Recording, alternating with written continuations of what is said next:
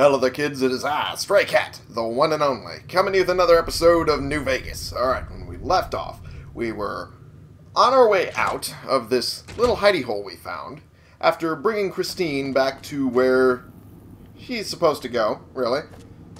And we were going to drop off some of the stuff we found in that little hidey hole before we headed back to get Dean Domino. I remember his name being. So, we're going to drop these 3. I didn't realize I picked up 3 in there. Holy shit. Alright, drop off these 2. And apparently we have spring outfits we can drop off now. Because of a holotape we found in there. And how many chips do we have? 115. It's actually pretty good. So, I'm thinking we should probably grab some more food. I can't fucking talk anymore. My throat's starting to give out on me. Oh no! Okay. Do about 8. Why not? There we go. And how much do I have left? 75. Nice! Alright. With all that out of the way, we're going to head back to the main promenade. Or I don't even know if that's the correct name for it. I was also going to say proper, so kerper was what came out of my mouth. So we have to head to Dean Domino, or we can head back to the police station and make some more ammo. That I can do. That I should do. Because I have a lot of extra regular ammo for the pistol, the police pistol, that I don't need and don't want. At least in that regard. So, going to head back, get out, get that dealt with, and then we'll head and get Dean Domino. Because we might as well do just that. If it's a good plan, it's always going to work. If it's not a good plan, you're going to die. God, every time I hear that thunder now, I'm used to Fallout 4 now, so every time I hear that thunder, I'm like, oh god, radiation storm could be coming in. Run! But no, I don't run, because I'm not a child. Entirely. Okay, let's refine that, bench. I can make rounds with. I think it's over here, actually. Now that I think about it, I think it's over here. Yep, over here. There we go. Let's break down all of these. All 61 of them. I didn't realize I had 61. I can only make 42? Why? Makes no sense. Oh, because I have more of these. Should I? What's the problem I have? I have not enough lead. That's what the problem is. Plenty of pistol powder. I'm combining words because I'm really, really caffeinated. So I'm trying to make things faster and thusly fucking up. Yeah, I need more lead than I do pistol powder. However, it would be always nice to have extra pistol powder. So, gonna break all of those down, build all these back up. Do I have any more? I have plenty. I just don't have enough primers. That's the main problem now. Ah. Well, them's the breaks, I guess. Okay. Buckshot. Is that any different than the other rounds that I had? Because I wasn't really using the shotgun all that much. To be perfectly honest. And I'd be much happier just keeping the, supplies of the lead and powder to myself. And just fuck the caravan rifle. Not the caravan shotgun, rather. Brain just collapsing on itself regularly today. Okay, now let's head ourselves out and go get Dean Domino. There we go. Yeah, the loads are getting a little better as well, I've noticed. A little better than they used to be. Yeah, they're all dead. Okay, good. I was about to say, I saw the glowing green eyes, so it got me concerned a little bit. And let's Did I use up the cheapo ammo? I did. I did. The hollow points are all used up. Nice. Let's turn on the light, make it a little easier to see. On my way back to Dean. And shouldn't take too long now. There we are. There's Dean. There's Buddy. Hey there, bud. How's it going? Was that him floating above the fountain, the boss man? Ah. The one who put these bow ties on our necks? Yep. Sure does like to make a presentation. Yeah. We should keep it down, or else the ghost people are going to swarm the gates. Vera hologram or no. Vera hologram. You know this holographic woman? Yeah, don't you? Or guess Vera Keys got lost along with the rest of the hollow archives when the bomb hit, huh? Ghost in name and image. Still a looker, though. Got to hand it to Sinclair. Sure can pick him. Well, or get picked. Whichever. Alrighty, can you tell me about her? Vera was a big star back before the bomb. Not the best actress, but, well, she had other talents. Uh-huh. Nice voice, nice legs. Okay. For some reason, Sinclair, he built this place. She caught his eye. Once he was hooked, that was it. Had to have her. For some, that's So it. made the introductions, and guess what? He builds this place for her like some kind of Cleopatra obsession. Huh. Wasn't always a death trap. Really? Introductions. You knew her before?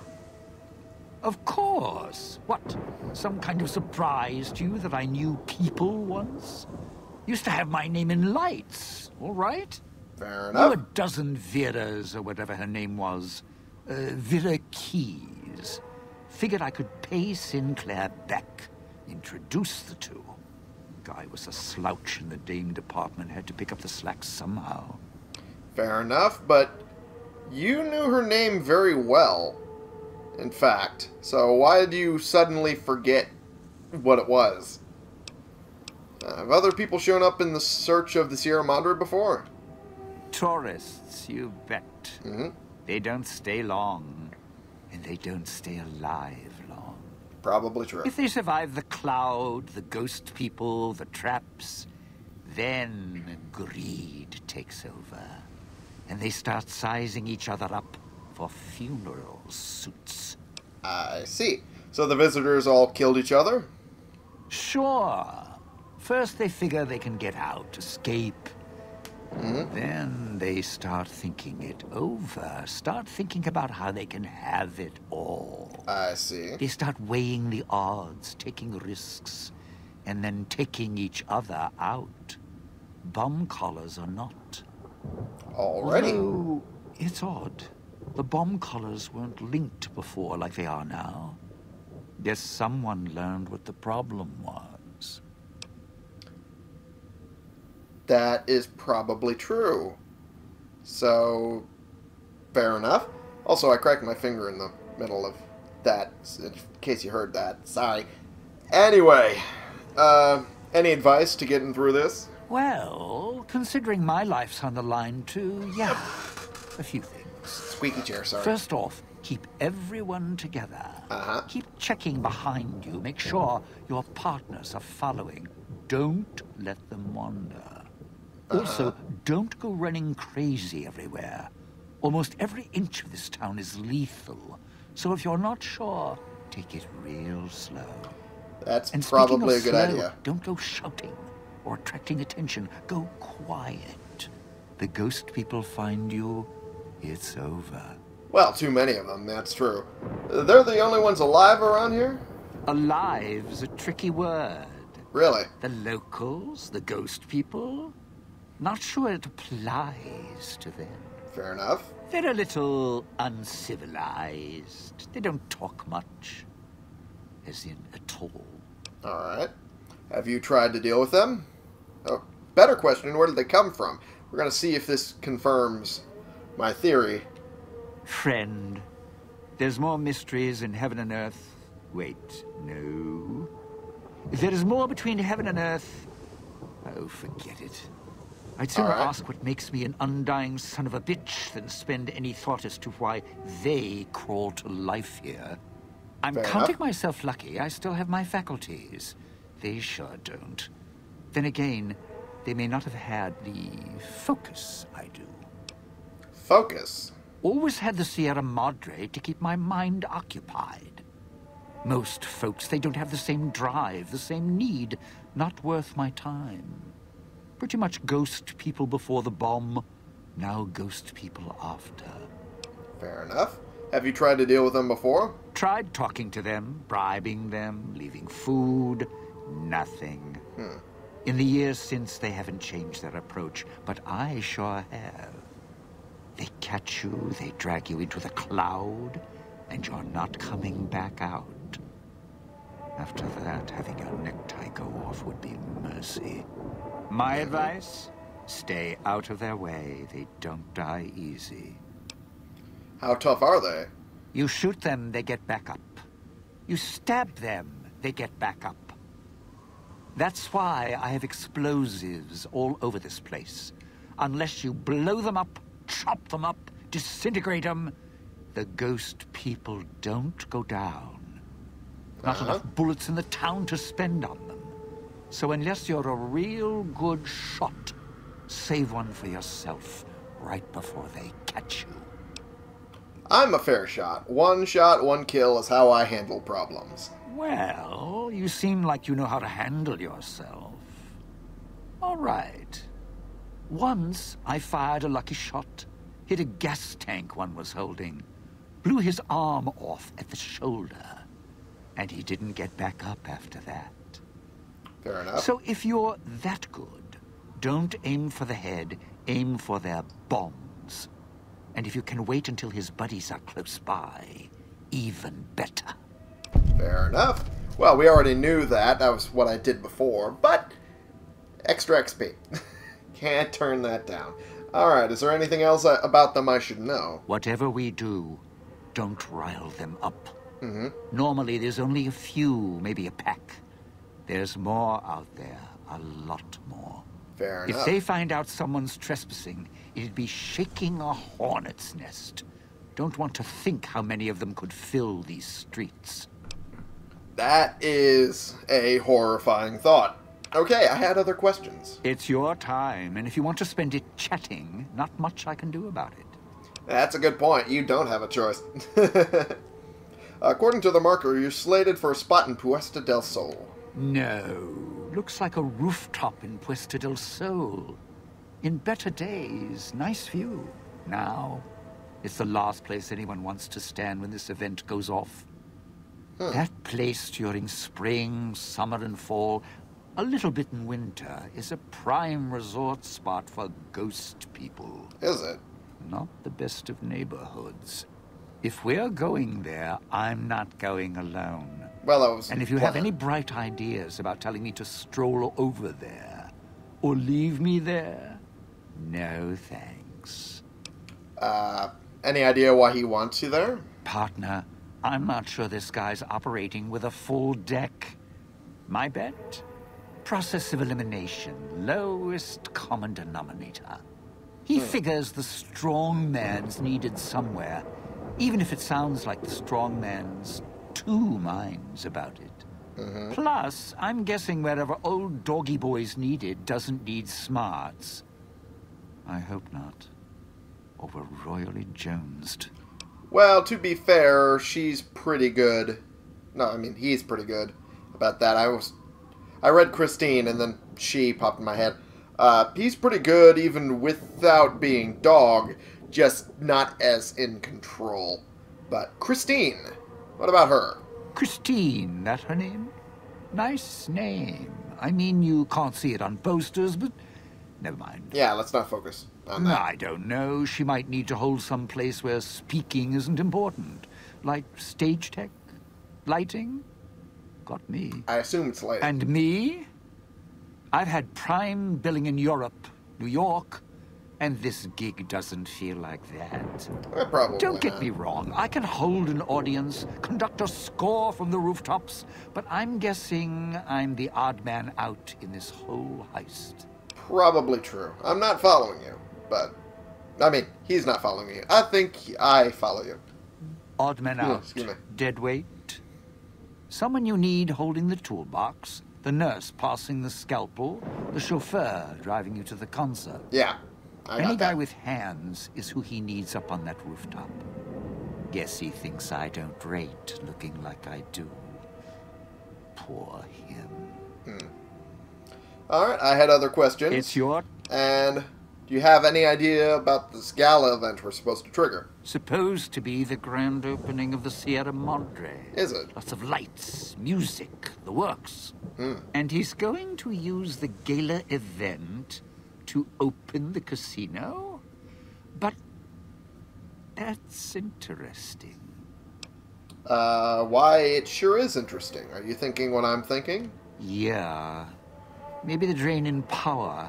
That'll cause the security systems to shut down enough to let us in. But getting back out? No, the place will close up tighter than an opening at the Fronds. Or Danny Parker's sphincter when he has to tip a doorman. That is a very graphic description. But, alright. Fair enough. The gala event's tied into the casino's generators. Right, look. So, not everything about the villa was the pinnacle of bright ideas. Yeah, I can tell. In order to pull off the gala, old Sinclair had to get creative. The Sierra Madre announcement, for example. Not just for the casino, not at all. The gala's tied to the casino, draws on its power. Might cause it to reset itself, open the doors for a bit like it was supposed to. What do you mean about the broadcast? Well, Vera's beautiful voice doesn't run on casino power, exactly. Her broadcast is tied into the emergency broadcast signal for the Sierra Madre. Oh. You know, in case of attack. Well, guess what? The night of the gala event, the emergency signal went out all right. But because the broadcast had been hooked up to the gala event, instead of an emergency signal, you get Vera's voice on the radio. Great, huh? It's not an invitation, it's a call for help. Yeah, the Sierra Madre's last song. One only a few people are ever going to hear.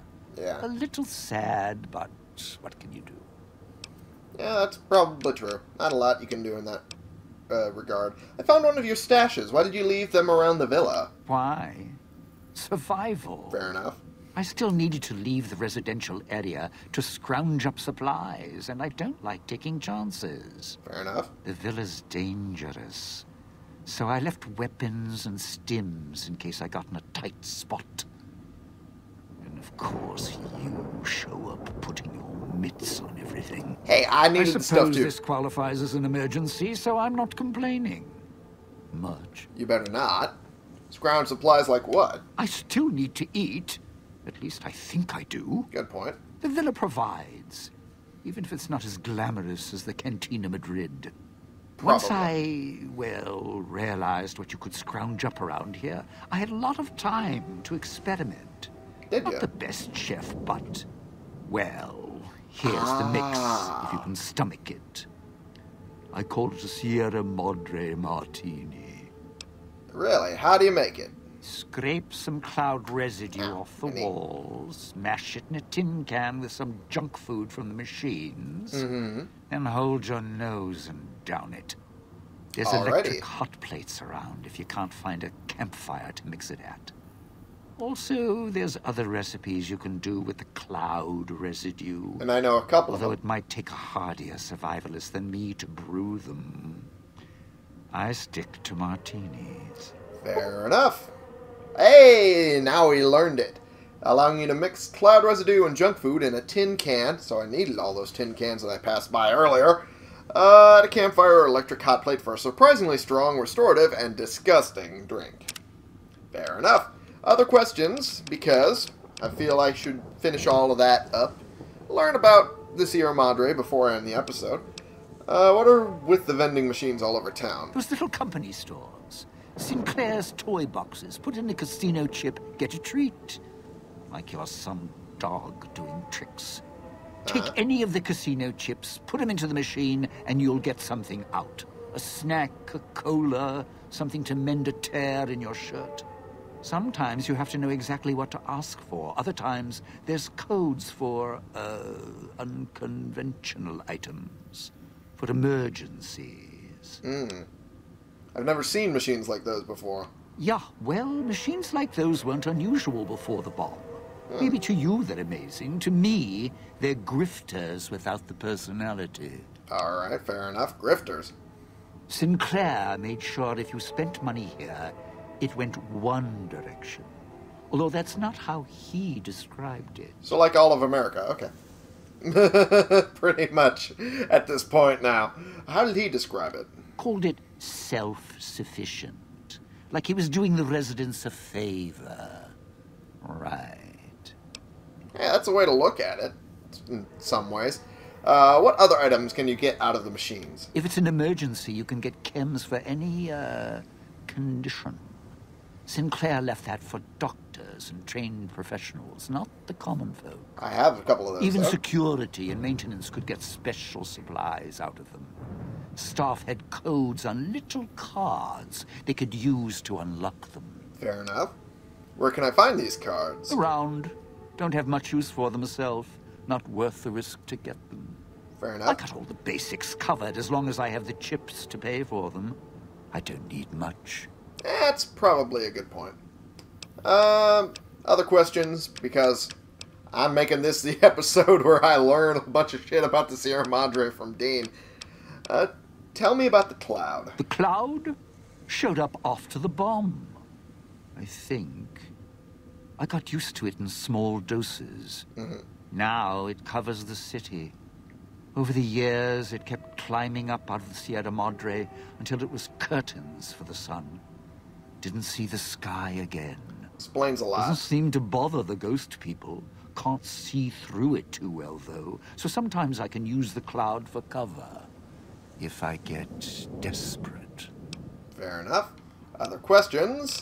What can you tell me about the villa and the town? Residential area, clinic, police station. Should keep away from the police station. It's a ghost people hangout. Salida del really Sol, Puesta del Sol are East Town, West Town. Sunrise and sunset. Makes Or sense. were when the streets and sky weren't covered with toxic gas. Ghost people don't come into the villa much. West Town and East Town, though, they're thick with the cloud and ghost people. Like hunting grounds. Yeesh. I don't think I have many more questions. Yeah, I think we should travel together. Strike up the band. Domino's back in town. For now. Alrighty. And I think I'm going to end the episode here for right now. We learned quite a bit about the history of this place. So, I think we're pretty good for right now. I should probably put it on this because I need to save it. Anyway, thank you all so much for watching. Click the subscribe button if you like these videos and you want to see more, and click the like button if you like this particular video. And share and comment so we can bring more people into this community. We can talk about the games we're playing together, and I will see y'all in the next episode. This has been the one, the only Stray Cat, playing games and learning for you.